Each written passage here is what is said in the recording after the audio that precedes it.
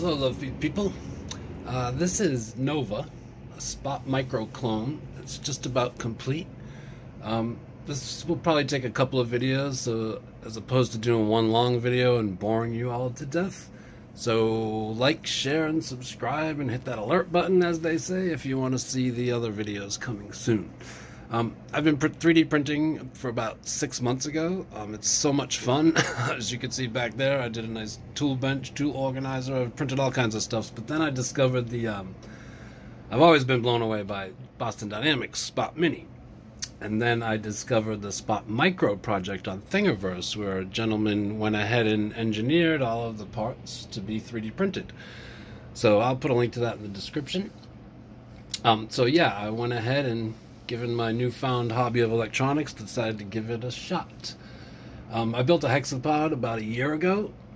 You could see a bunch of videos of that in my channel if you like, build videos even. Unfortunately, I didn't make any build videos for this project.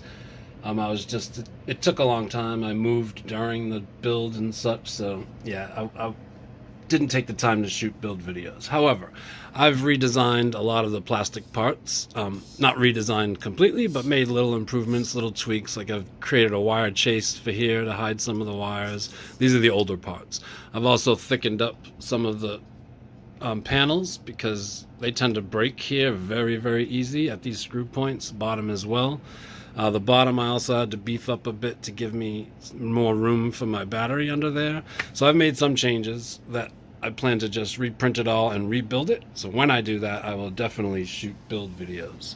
And then, because I'm so excited about 3D printing, I went ahead and scaled the whole thing down and was able to make a whole nother one.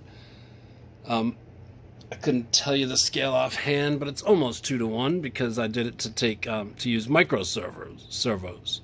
These are all Metal Gear as well, but unfortunately during my move, you can see how small she is now that my hand's in here. Unfortunately during my move, she fell off the table, and while you can hear that servo is still intact, this one's not. This one's not. So she fell, and yeah, a few of the servos took a hit. So I'll have to rebuild her, and I'll do build videos at the time of her as well. But as I said, I'm calling her Nova 2.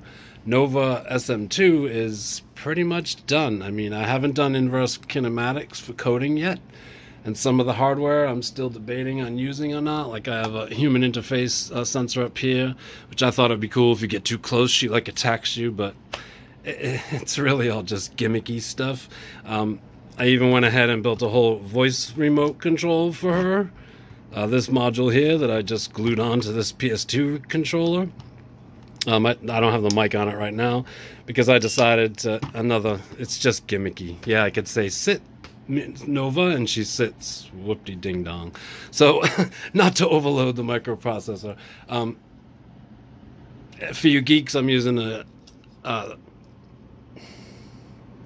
Arduino Mega in here, but not the full-size board. It's a smaller version of the board. It's pretty cool, but I will get into electronics next time, because there's a lot to talk about with the power management and all that stuff.